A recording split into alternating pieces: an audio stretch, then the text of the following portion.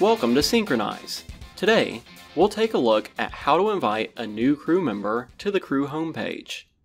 The crew homepage allows you to access scripts, schedules, and documents by computer or the Scenechronize app on your iOS mobile device.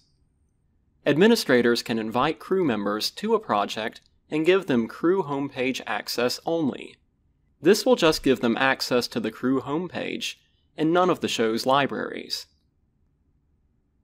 First, navigate to the Admin tab, then select Manage People. Next, click Add Another Person. A pop-up will appear. Here, enter the new crew member's name, title, and email address.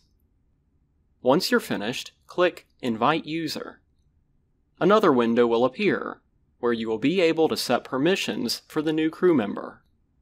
To set their permissions to crew homepage access only, make sure access level is set to User, and crew home access is set to Yes. Everything else should be set to None or No. Click OK to proceed. An Edit Person window will appear, where you can add the crew member's phone number and any other pertinent information. When you're done editing, click Save and Close. The new crew member will receive an invitation via email. Once they create a password, they will be able to log in and only see the crew homepage. And that's how to invite a new crew member to the crew homepage in Scenechronize. Thanks for watching.